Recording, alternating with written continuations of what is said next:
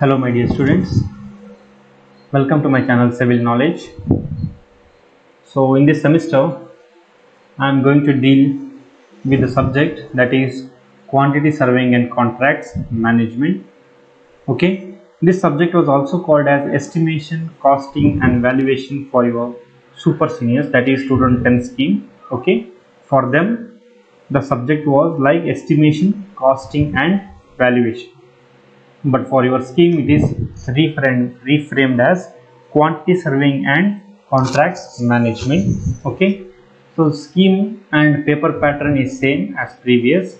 Okay, so before going into the subject we will just read out the syllabus which are coming in your subject for this semester.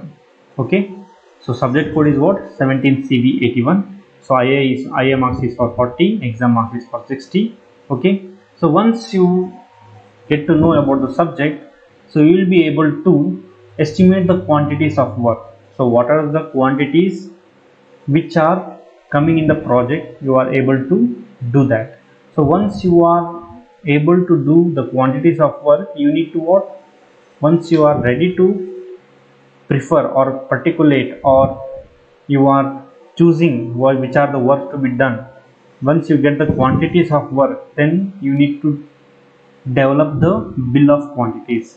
Okay, so this type of work, how much bill or how much cost it may happen for that. Okay, so once you get to develop the bill of quantities, and you will be able to arrive at a cost of civil engineering project. You are able to estimate how much cost is happening or how much cost for this type of project it is going to happen. Okay, this is the core objective. Second one is you should understand and apply the concept of valuation of properties. Okay, so you'll here understand the how to evaluate the properties. After any work we need to execute, right? Okay, if you are going to be a government employee in PWD or CPW department, you need not to work, okay, in the site. It is done by another person. Okay, we will discuss it. Okay, but what you have to do, you have to see, you have to evaluate the work which is happened already, so that you can approve the bill for that type of client. Okay, for that you need to know the basic knowledge, that valuation of properties you need to know. And you have next you have to understand the apply and create the tender and contract document. Okay, how a tender is done and contracts are happening in our estimation sector. Okay, so before going into the subject, we will discuss something which will introduce the subject for you, which will give a broad knowledge about the subject. Suppose you are going to buy three things. Okay, if you take four, whatever it may be. So suppose you are going to buy things from the market. Okay, so you have to buy three things or four things, whatever. Okay, so before going to the market you have to collect what? You need some cash, so that you can bring that amount or bring that groceries or bring that fruits if you are bringing. So let us take fruits only. Okay, so you are going to the market and you are buying some fruits, for example banana, maybe mango, it may be some apple. Okay, so now, so how much cost or how much rupees you have to keep in your pocket, so that you should buy the three things and you have to return to your home, right? Now before doing or before keeping the cost or before keeping the cash in your pocket, you need to think upon why you are going outside. So for three things you are going, right? So how much quantity you need to bring? Okay, so banana one quantity, so how much quantity of mangoes, how much quantity of apples you need to bring? Okay, so three quantities, correct? Next, you must know the rate of each quantity, that is rate per unit. So I am writing from the mouse. So it is R, rate per unit. So what is the rate per unit? So if the banana is sold in dozens, then what is the rate for 12 bananas? What is the rate for 12 bananas, or rate per unit? For one banana, how much is the cost? If it is in kg, for 1 kg, how much is the cost? You have to verify that also. You must have the knowledge of that also. That is, you will take R1 for banana. So for 1 kg of mango, how much we will take? For 1 kg of apple, what is the cost we will take? Okay, simply if you multiply the quantity and rate and we add them all, what we are getting? We are getting an approximate cost.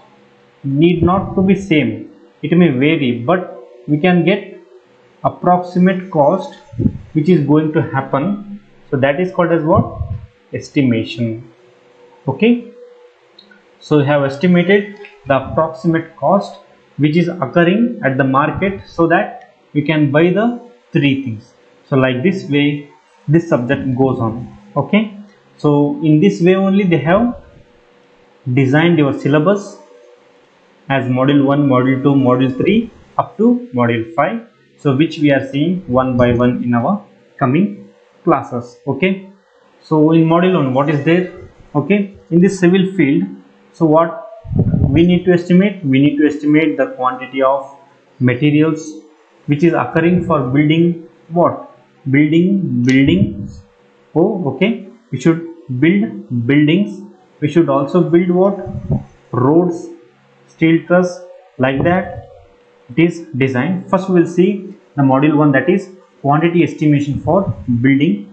So here in the first module we will see the more examples, that is the drawings which are attached with estimate, to know what are the unit of measurement which is attached to that, the abstracts, and what are the types of estimation.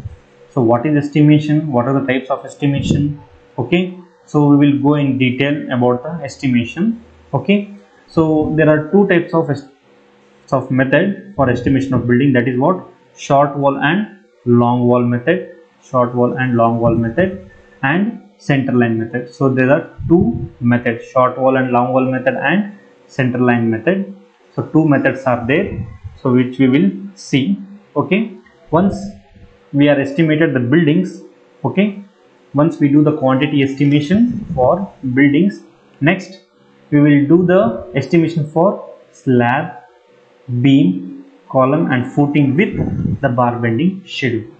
Okay, if you understand this, your module 1 is over. So next comes your module 2. So in your module 2 we will see the estimation of steel truss, okay, manhole and also septic tanks.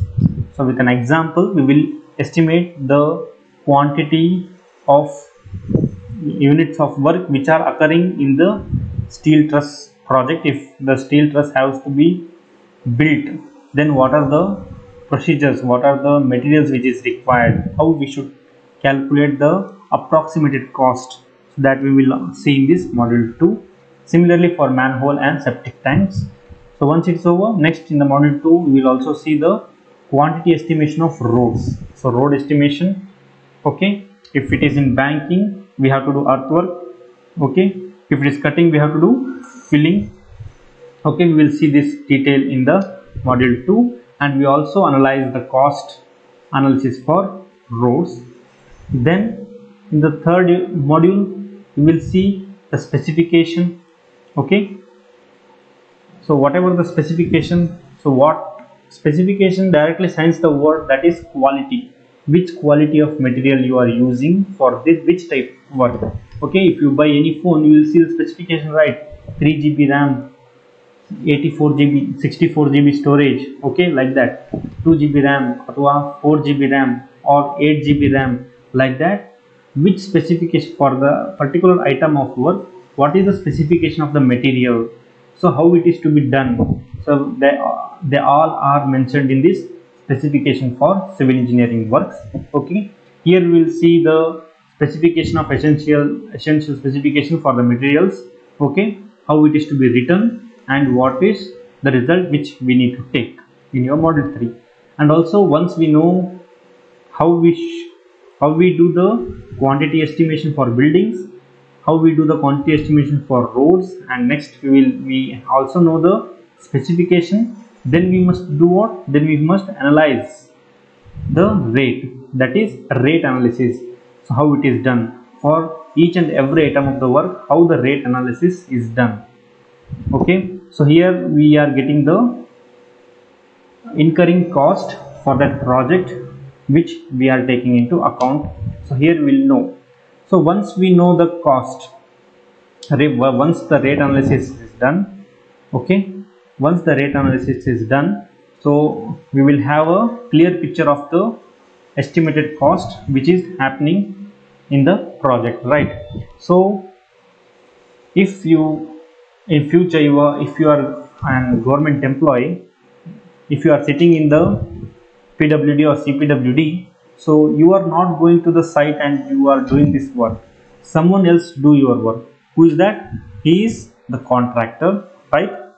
So he will do your work and you must have the knowledge so that he will not fool you.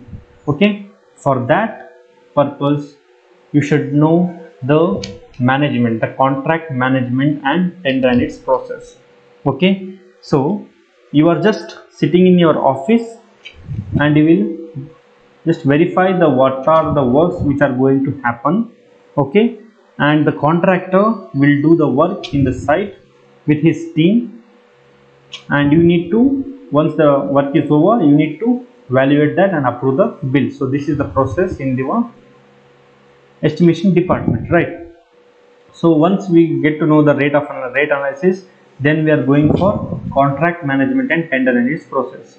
So how to invite a tender, okay, and pre-qualification, administrative approval, technical sanction. So every technical term will come here which will come in the department like PWD, CPWD. Okay, so like that we will go into the syllabus. Okay, so what are the FIDIC, contract forms, CPWD, NHAI, we will learn in this module 4. And this is types of contract, that is EPC and BOT. EPC means what?